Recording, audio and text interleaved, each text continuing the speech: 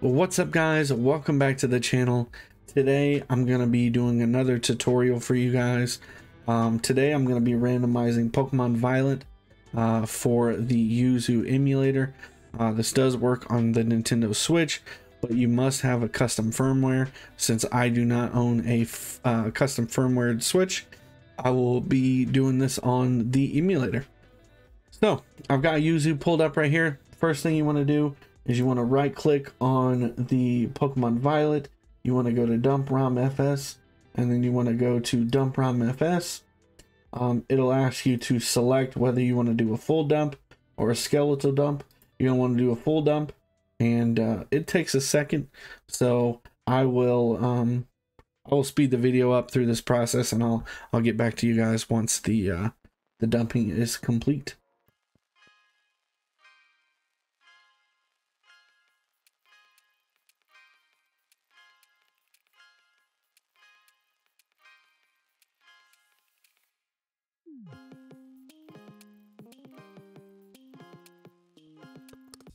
All right, once the operation has completed successfully, you can go ahead and click OK. You're going to get a folder that looks like this right here. It'll have all of these folders inside the ROM FS folder. You're just going to want to minimize that because we're going to need that later on in the tutorial. So right now you are done with your Yuzu emulator. Don't close it, just go ahead and minimize it. All right, so you're gonna go ahead and head over to this website right here, gamingbanana.com. You're gonna want to type in the Pokemon Primitive Randomizer. That'll be the program that we're gonna use to randomize the game. You're gonna want to scroll down to where you get to manual download here. It does say it's infected, but I can attest that it is not infected at all, as I have it on my computer. So go ahead and download this. You just click this and click download, and it'll be this folder right here. Inside the folder will just be this src folder and then the randomizer .exe. So you can go ahead and minimize that, and then the next program that you're going to need to download will be the Trinity Loader, which that's required to it's required to load the mods onto the Yuzu emulator.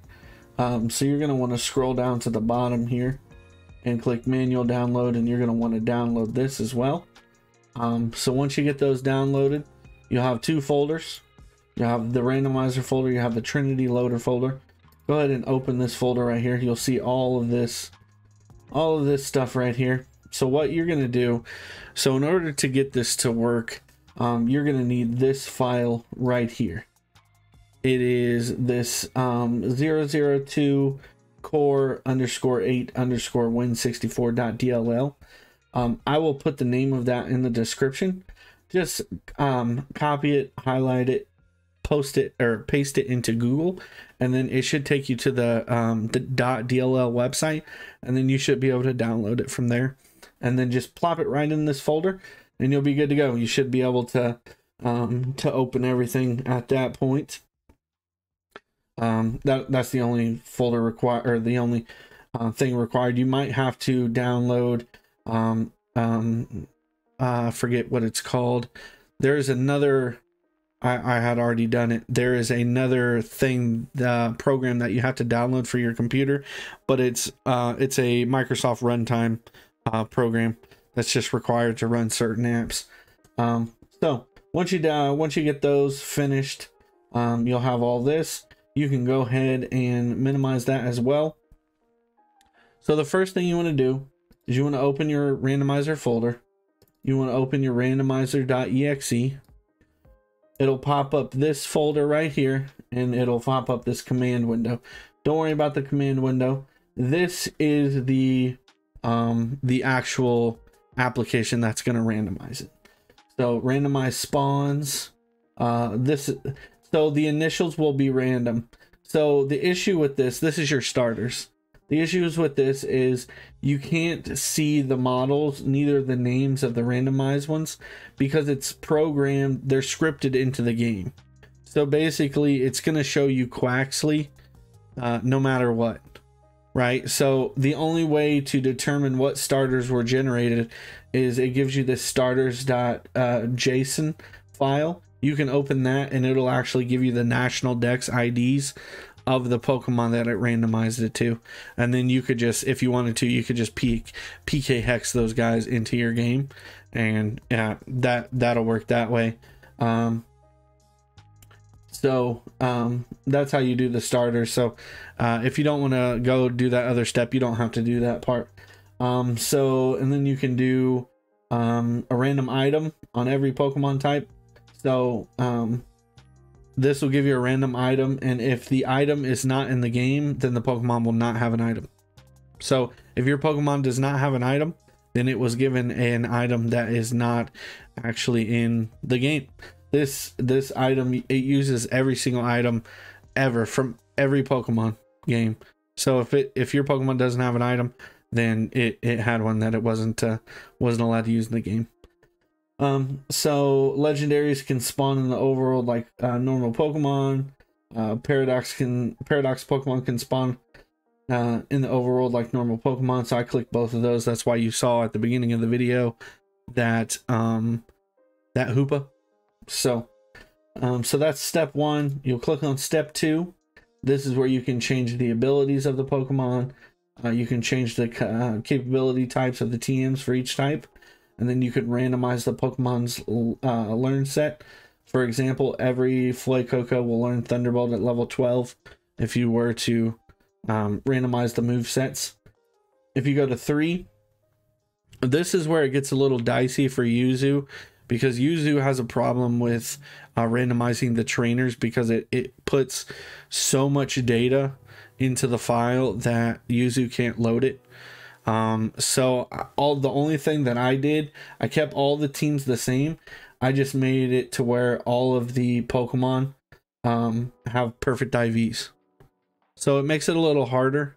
You know, they're not all random, but it makes it just a tad bit harder. I changed the shiny rate on mine. You can do it from between 0, they don't have a chance of being shiny, and 100, they have a 100% chance to be shiny. It's just a percentage there. And then I don't mess with the Force Evolution. So I never use that. All right, and then step 4 is the randomize. So this guy that created this has only tested it on the Ryu Jinx emulator. So I'm testing it on the Yuzu emulator, and it does in fact work. So what you do next is you just hit this randomize button right here, and then it'll do all this, and it'll say zip created. So now you know you're good here. You can close that. You don't need it anymore. You got your file right here. That's your file that you need. So what you're going to do now is you're going to minimize that. You're going to open up your Trinity loader. You're going to find the GF tool file system explorer.exe. You're going to double click on that. Let that pop up here. All right, so here's that right there. I'm going to go ahead and delete that one. That one was from a previous one. It's loading right now because I already have a so basically when you first start it, it'll ask you for a file type. Let me see if I can I think I can do that. Let's try to open it again and see if that takes it to where I can pull up the actual ROM-FS folder. There it goes. Okay. So what we do here is we go to File, Open ROM-FS folder. We are going to go to the ROM-FS folder that it created. Remember this one right here that it originally created? So what you're going to do is you're going to highlight this. You're going to copy it.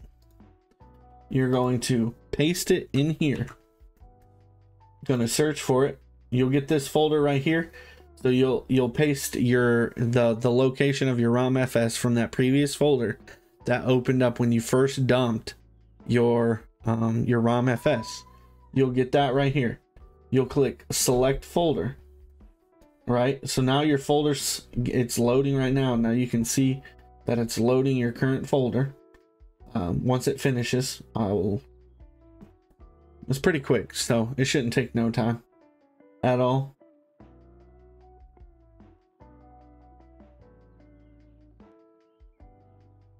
All right, so once it's finished, you go ahead and click add mod. And then what you're going to do now is you're going to go over to your folder for your randomizer. So as you can see, I got my randomizer folder right here. I'm going to go to this, to the file name here, or the I can't think of the address, the folder address, pretty much. You're going to copy that again. You're going to go into here. You're going to copy it, or you're going to paste it. Sorry. You're going to go into here. You're going to click on your zipped file. So see, it needs a zip file. You're going to click on that zip file. You're going to press OK. All right. So now it has popped up right here. So what you're going to do is you're going to click on it again. You want this check mark right here. Okay, so what you're going to do now is you're going to go to the bottom here, right here. You're going to click apply mods. It's going to pull up a thing that says done. It's going to open up another folder, another ROM FS folder. Okay, so what you want to do is you want to click on your local disk. Okay, so it made this ROM FS folder. What you're going to do is you're going to cut the folder, right? So cut means you remove it from one place and put it in another place. So what you're going to do at this time is you're going to go back to Yuzu. Okay, you are going to right click. You're going to open your mod location. I'll go ahead and delete this one. Oh, I can't because it's open by another source. That's fine, no worries. So what we're going to do is we're going to do a new folder, and I'm going to title this one tutorial rando. Okay, tutorial rando right there.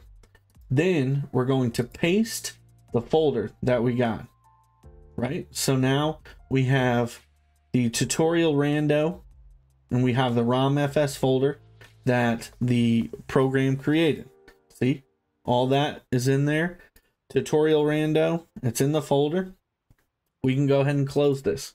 So then we're going to right click on the game. We're going to go to properties. There's our tutorial rando. We'll go ahead and get rid of that one. So we're going to make sure the tutorial rando is checked. We'll press OK. And we'll run the game.